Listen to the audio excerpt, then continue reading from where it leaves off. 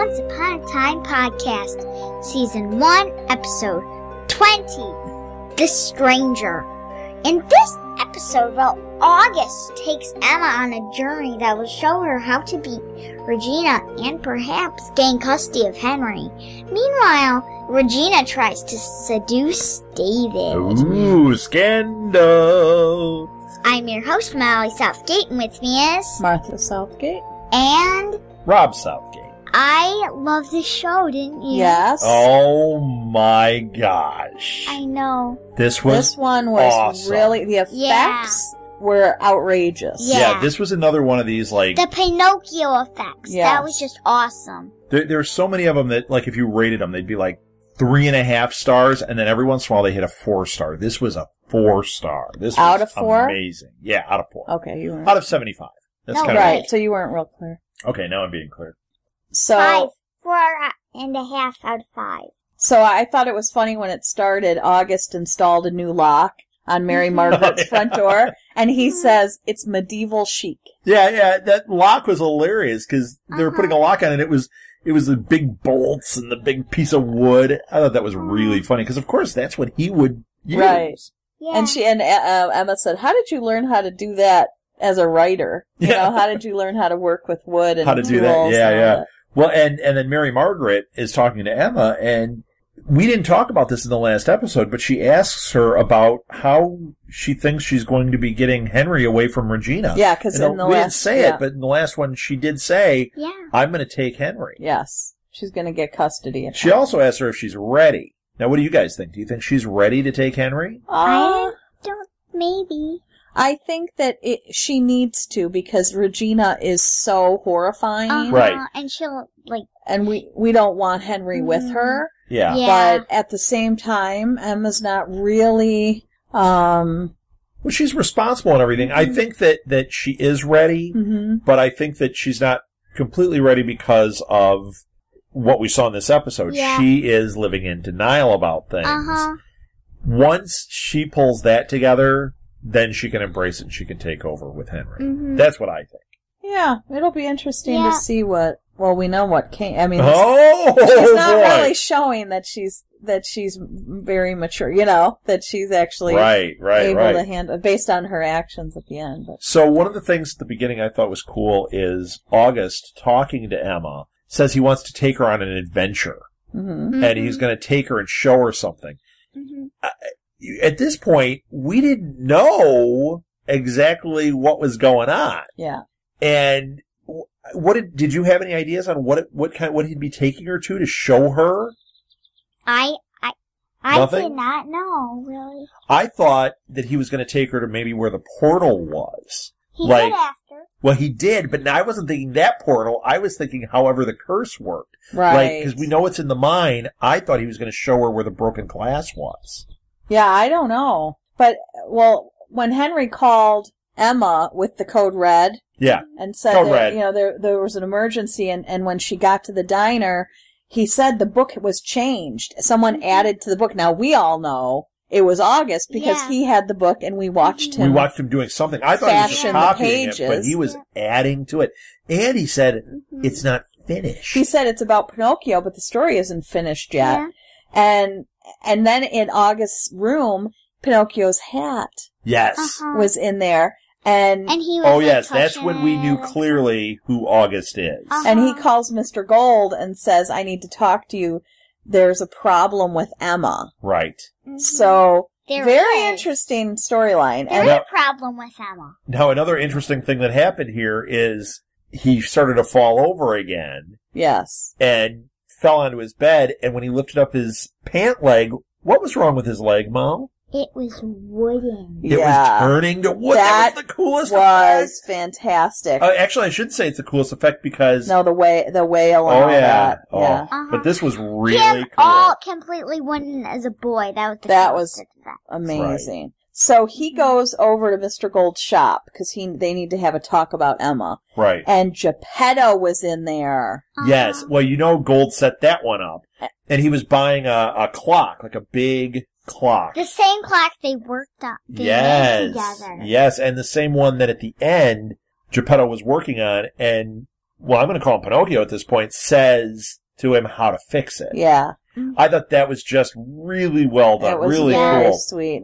But Mr. Gold was doing this. He's like, oh, you would think somebody who's, been away this long would have something to say to his father. Somebody who's dying, who's sick, would have something to say to his father. So he called him out for being Pinocchio. Mm-hmm. But I think they already knew No. that. Oh, no, they hadn't established that yet. Because it was during this episode when it did the flashback and it showed them on the raft and everything that we went, he is Pinocchio. And then it showed him with the hat. That was where they really revealed it. In the last episode with Mr. Gold and August, he didn't know who he was. We hadn't seen the wooden leg or anything yet. So that was exciting to get all of that. August convinces Mr. Gold to thwart Emma's attempts to get custody. Right. Because it will send her running to August for help. So it worked. Yeah, she goes right to August, in fact. And she says, she goes to him and says, show me the big picture. Right. But then she doesn't even want to believe it. Right. Well, okay, think about it. I don't want to think about it. I just want to show me the big picture. If the big picture is you're the daughter of two fairy tale characters, that's a little hard to believe. And you were born out of showed up through a portal through a tree. Right, and that you were the 7-year-old boy. Time? Would you have a hard time with that? Uh-oh, we better not tell her the truth then. So when we walk out and I show you in the yard the hole in the tree that you were born out of? No, I have the scar to prove where you were born out of. Sweetie. So August tells Emma that he was the 7-year-old boy who found her on the side of the road when she was a baby. Well, and he takes her to the diner that she was taken to as a baby, which I thought that was cool. She pulls up and she starts yelling at him, I'm not a character in your book. Why are you doing this? And he's like, look, it was me. Yes. And it was you. And he had the newspaper clipping, but he knew details that weren't in it. Yeah, about like her blanket and that. Then he takes her out to the woods. Shows her the hole in the tree. Yes. She where the still Keebler doesn't elves believe. were I thought this was crazy. What? The Keebler elves. The Keebler elves. They were making cookies.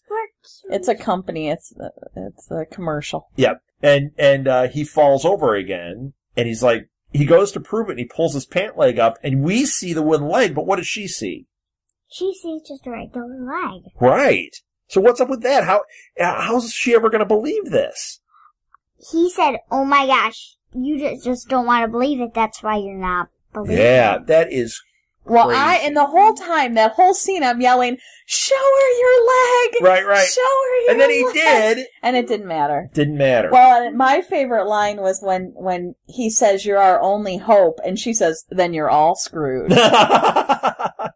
Right. Yeah, she is not, at this moment, until she believes, she's not the savior of this. Mm-mm. No, sorry. And then August goes to see Geppetto in this world, in Storybrooke, and he tells him how to fix the clock. Right. And he asks if he can be his assistant, and he said, I just feel like fixing things. And now, when that he was said a that, sweet, what do you think he sweet meant? Scene. That he wants to fix clocks? No, he wants to be with his father. Yeah. Right, he wants to fix relationships, doesn't he? Mm-hmm. I feel so bad for him. They already had such a good relationship. Right, but not at this point. But he doesn't know. Geppetto doesn't even know Geppetto doesn't him. know he's Geppetto and doesn't know who he is. Geppetto doesn't know he's Pinocchio. Right. No, Geppetto doesn't know he's Geppetto. Oh, Right. yeah? He's Dr. Hopper's friend. He's Right. just a guy he doesn't know any who of it. fixes clocks there. Who's a So woodworker. imagine if you were older and I didn't even recognize you, know who you were. I thought I was somebody different. And it would be terrible. It's so tragic. And that's why he's feeling that way. Mm-hmm. And he says, I want to repair this. I want to fix things. Yeah. Yeah. What did he see in Geppetto's workshop? He saw the whale he carved as a kid. Yes. That was really cool. And then the clock that he and his dad worked on in the and that was fairy what he tale was working land. on. The one that he had Jiminy Cricket trapped in. Yeah, that's Rotten Pinocchio. funny. I like when that happened, when he had him trapped and the blue fairy shows up. He's like, he was just goofing around. I didn't mean it. I didn't mean to be bad. It was really funny. Let's talk about a little bit about Regina's storyline. Yeah, Regina's... So she goes to the nasty. school Yeah. to talk to Henry, and she sees Mary Margaret. Yep. And I loved how Mary Margaret handled this scene. And I always tell people to do this when they have bullies or things. Just look at them and say, I am so sorry. Right, I'm so sorry that your life is so miserable that you feel like you need to make other people miserable. I feel very sorry for you. Well, and that's the very key is sad. that she did it in a very sincere way. Of course. But because people could do it and mean it like, oh, I'm so sorry. Not sarcastically, but she to meant it. really see that these people are victims themselves and they're that very unhappy. Oh, Regina. it sent her really, because she couldn't even, she was just kind of standing there, and she was not expecting that kind of reaction. And so she talks to Henry, and this is one of my favorite scenes. Okay, lay it on us. He says, well, you framed her. And she looks at him and says, do you really believe I could frame someone? And he goes, of course I do. You're the evil queen. Yeah. I died. I just died laughing. Right. I love that he just outright tells her she's the evil queen all the time. Of course I do. You're the evil queen. Yeah. And then he tells her. He has a very nice speech in this. Yes, and he's like, you're not putting me in that class. Mm-hmm. I'm not switching teachers. This is all going to be fixed because you're wrong. Yeah. Well, and says... And it wasn't like a bratty kid or anything. No. I mean, he knows what's up. He just knows right from wrong. He's just at first seeing she denies it. At first she's like, oh, Henry, this is ridiculous. But by the end, she's not saying anything, which means that, her silence is as good as admission. Yeah. Well, he says Snow White will have her happy ending. They are meant to be together. She and Prince Charming are going to be together no matter what people try to throw at them. And he says, good will win. Yes. Mm-hmm. And I just loved that. His little speech there I thought was fantastic. So the next time we if you think it says good will win. Yes. It's good space will space win. Yeah. Right. Why did you say that?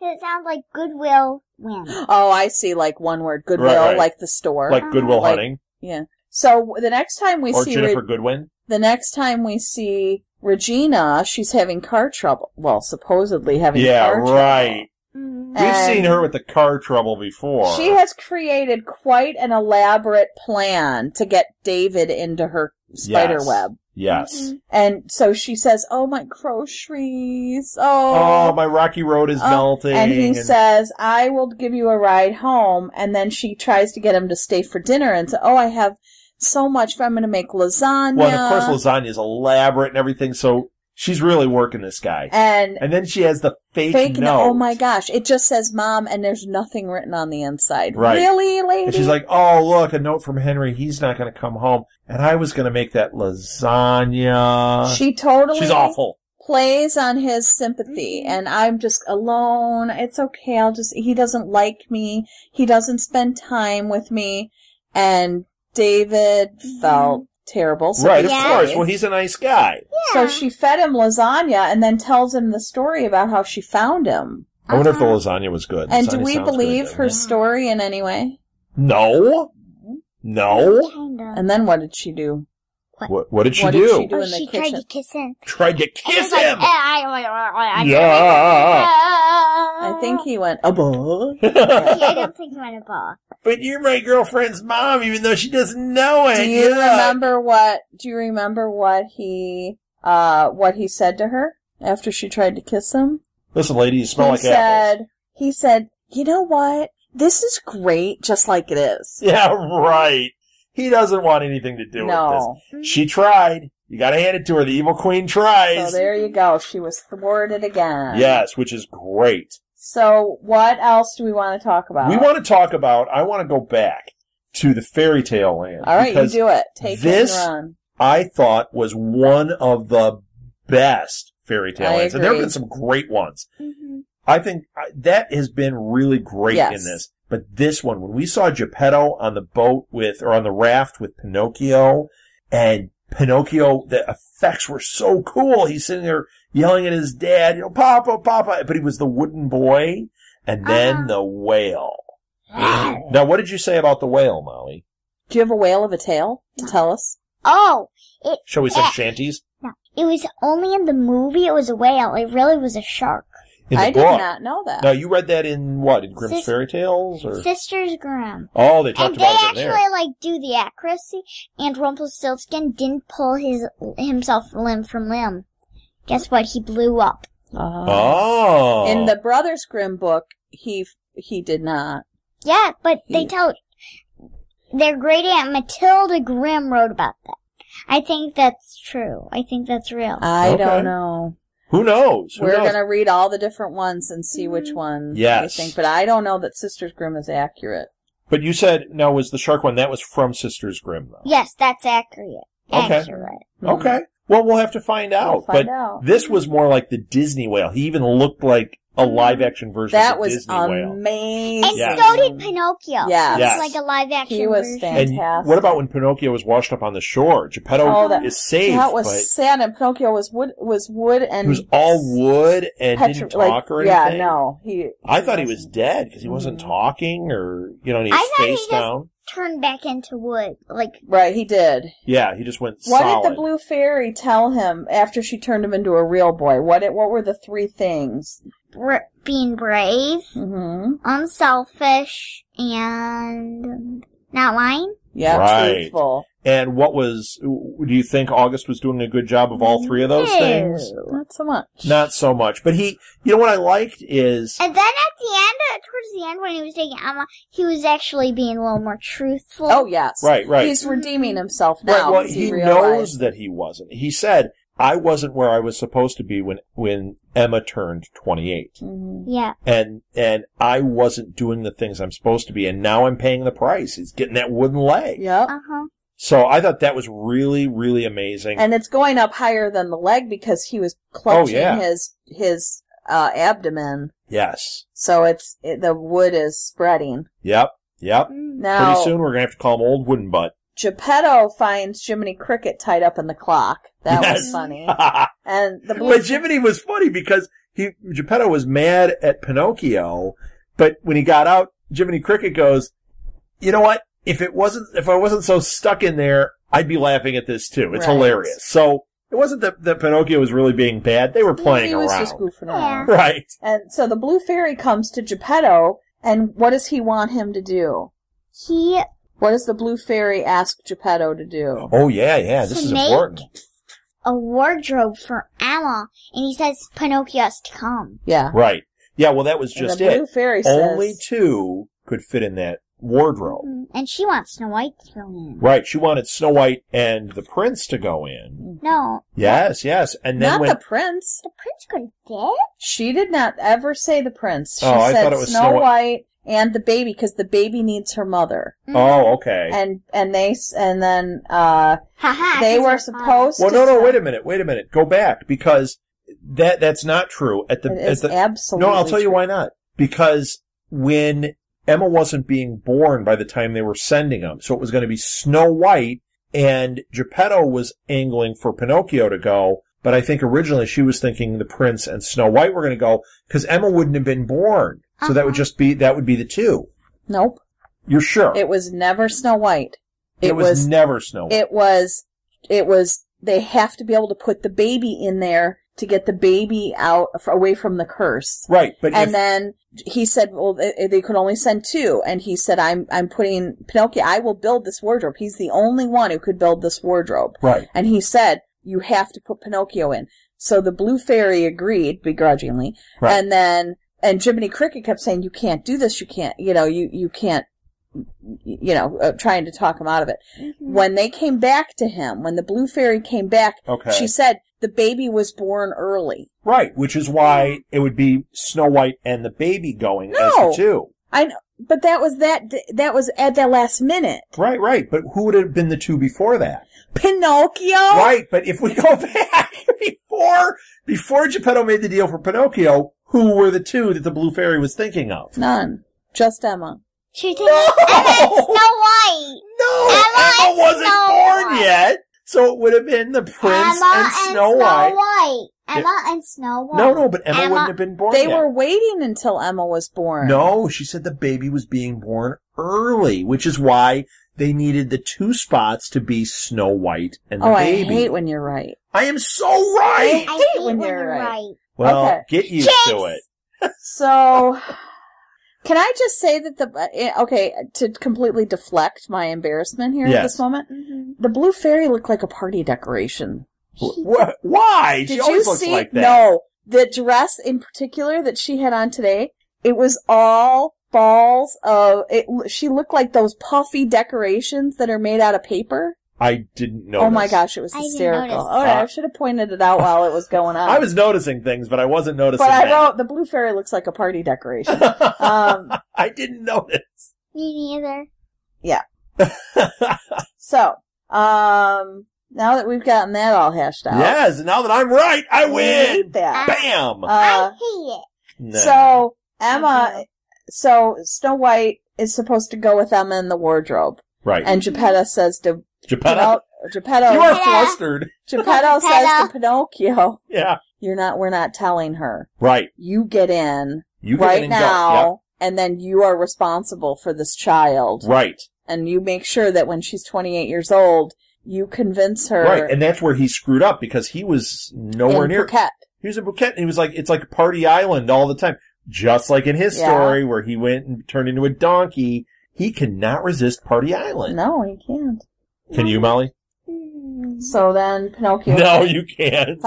He comes out. Oh, that was weird when he came out of the tree, and he sees the airplane, and he dives to the ground. Because, I mean, think of how scary that would be to be alone as a 7-year-old. And never have seen an airplane or anything. They didn't have any those of this fairy stuff. tale land. I mean, it's crazy. So he then... Fairy tale land like medieval times. Yes. So then Would you like a Coke? The tree happens again, the thing shoots out the baby. And, shoots out the baby! It didn't shoot out the baby! I'm gonna be right about this too. It shot out Pinocchio. No, it didn't even do that. He woke up in there and then he came out. When he tried to go back in, it knocked him to the ground. I know, it shot up the baby. But then the baby appeared in it. Yeah. The baby lightly. It's like those like the thing at the museum where you put the ball in and it shoots up the tube. Right, like the mail tubes used to be. There you go. Okay. That's how special delivery. Shot up the baby, There's and then the it started crying. Yep. And Pinocchio took it out, and then they went into foster care with that horrible, mean foster Mr. father. Meanie. Oh, and he's mean. Okay, so then this kid in the foster home steals a wad of money. Yes. And tells Pinocchio, I have enough money for all of us to go on a bus and run away. Right. And he says, we have to take Emma, and the kid wouldn't let him take Emma. Right. He's like, yeah, you well, because she's a baby, and but he's like, we can't take a baby. Stay. Right. Well, that's where his mistake was, and that's how he ended up on this bad path. Make him take the baby. What about the baby? I'd make him take the baby. What about the baby? But where are you getting bottles and diapers and all the things that Pish you need? posh. Who has to feed the babies? Was anyone lactating that could have actually fed the baby? No. So they would have to buy bottles. If it was Pinocchio, it would be all splinters. That wouldn't be good. Right. Well, he wasn't splintery then. Oh, yeah, he was a real boy. Right.